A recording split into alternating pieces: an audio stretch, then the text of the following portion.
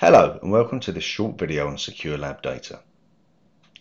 Data held in the SecureLab at the UK Data Service are those which are deemed by the depositor to be too sensitive and detailed to be made available by other means. One reason may be that the geographical units can be very detailed. This, coupled with other detailed variables, can make a dataset highly disclosive.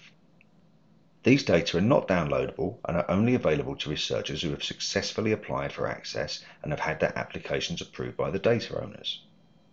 Researchers must also attend and pass a safe researcher training course and be able to access the data from a suitable environment that meets the UK Data Service's security requirements. Only then can they be granted access to SecureLab. It is worth noting that some of our SecureLab datasets are available in a less detailed form via download. This means that you can potentially access the data much sooner. You should only use SecureLab data if you cannot carry out your research without it. Here is our website where you can search our data catalogue.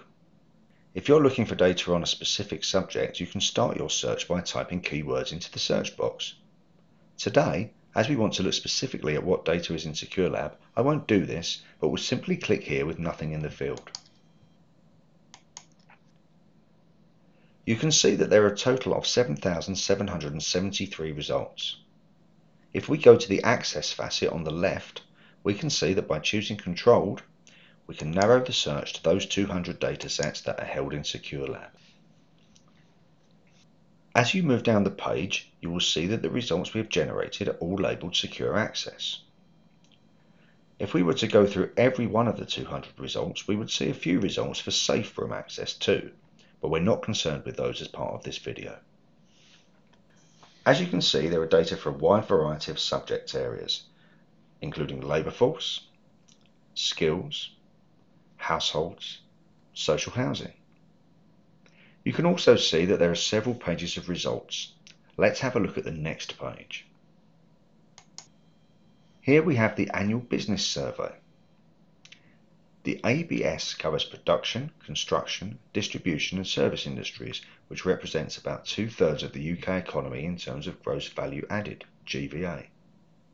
The ABS provides a number of high-level indicators of economic activity, such as the total value of sales and work completed by businesses, the value of purchases of goods, materials and services, stocks, capital expenditure and total employment costs. We also have the Wealth and Assets Survey, which aims to address gaps identified in data about the economic well-being of households by gathering information on the level of assets, savings and debt, saving of retirement, how wealth is distributed among our households or individuals, and factors that affect financial planning. Let's have a look at the next page of results. Here we have the Millennium Cohort Study. The MCS is a large-scale, multi-purpose longitudinal dataset providing information about babies born at the beginning of the 21st century, their progress through life, and their families.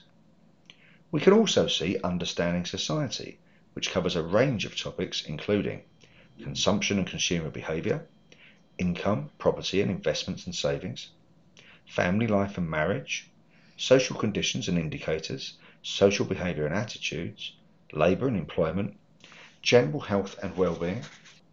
We don't have time to go through every page of results, but hopefully this is already giving you a sense of the variety of datasets held in SecureLab. Let's have a look at the next page of results. On this page we can see the UK Household Electricity and Activity Survey and the Crime Survey for England and Wales, amongst others. Let's now have a closer look at a catalogue record. In this case, the Business Expenditure on Research and Development Survey. Selecting any dataset from the list of results generated provides you with further information. Looking at the details shows us things like the study number, DOI number, who collected the data and the principal investigator, which in this case was the Office for National Statistics. The next section shows the depositor, data collector and sponsor. Below that is the citation that should be used for any work that SecureLab users do using this dataset, and below that is the copyright holder. Next, we have a note on some of the broad topics covered, a thesaurus search on some keywords, and for an overview of the dataset and some background information, there is the abstract. Moving further down the page, we have information on the relevant spatial units, the observation units, population, the number of units involved, and the method of data collection, and more besides. Finally, there is also information on edition history. Next, we'll open the Documentation tab.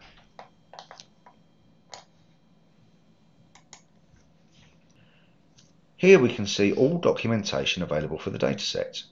This can be extremely useful once you start working with the data. In this example, we can see there are 8 pieces of documentation, including variable labels, metadata, survey questionnaires, and data dictionaries. The final tab is for resources, which you may find useful. Here you can find links to other studies, case studies, and publications. Once you have decided that you would like to access a dataset, you should click the Access Data button. This will guide you through the process of application. It is worth noting that to access SecureLab data, you will need to submit a project application, and if you haven't done so already, achieve accredited researcher status. Part of this process will involve mandatory attendance on a day-long training course, usually held in London. If you would like to get a feel for the layout of SecureLab, please watch our How to Log into SecureLab video. If you would like some tips on how to get the best out of SecureLab, please watch our short How to Use SecureLab Efficiently video. I hope this brief introduction to the kinds of data available in SecureLab has been useful. If you need to get in touch, here are some of the ways that you can do that. The best option is via one of the contact forms on the website, as your query will go directly to the relevant team.